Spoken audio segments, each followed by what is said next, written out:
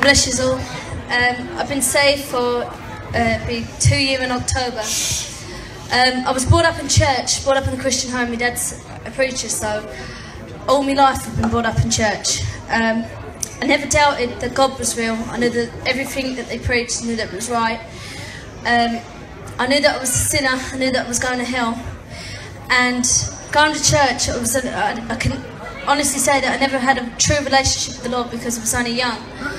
And I can remember, even though I was only 13 when I got saved, I can remember before that, I can remember the emptiness and the loneliness that I had in my life, that I couldn't explain it. And nobody ever knew. Everybody thought that I was a Christian because I used to use the name tag as a Christian, but I wasn't. And go to church, I could stand up, clap my hands, raise my hands, could do whatever I wanted. And then I got to the age about 12, 13, and then I just lost interest. I didn't want the things of God. I didn't want to know about God. I didn't want to know anything about the Bible. I didn't care anymore. And the only reason that I wanted God was if He come back. I knew that He was coming back soon, and I knew that I needed Him, because if I died at a young age, I knew that I'd go to hell. And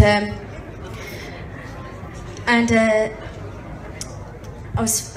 My mum took me to a church in London, and before I got there, she said, "I know where I'll take you." She said, "I'll take you to Potter's House." I said, "Whatever's Potter's House?" She said, "It's a great big church up in London." She said, "They do all concerts and things like that."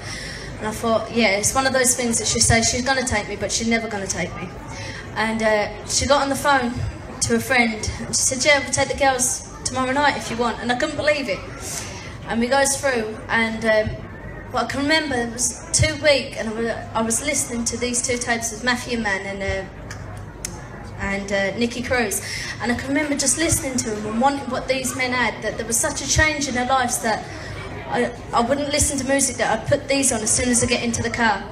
And I got into this place, and they preached, they had a great big play about hell, and it was as if they was playing my life out. And the man got up and he preached, and I can't remember every word that he said, but I knew that every word that he said, it was for me. And I got up and I got my knees at the front and I gave my life to the Lord, and I can honestly say that it's the best decision that I've ever made in my life. That it isn't easy being a Christian. Sometimes you feel like giving up, sometimes you feel, well, it'd be a lot easier because you wouldn't have, oh, well, you're supposed to be a Christian and you can't do this and you can't do that. But it doesn't matter about that, because I know that if I died, I go to heaven, and not because of anything that I've done or anything that I can do, but because Jesus Christ died for me 2,000 years ago on a cross called Calvary, and He took away my sin. And if you don't know the Lord as your true personal Saviour, and if you haven't got a relationship with Him, you need Him.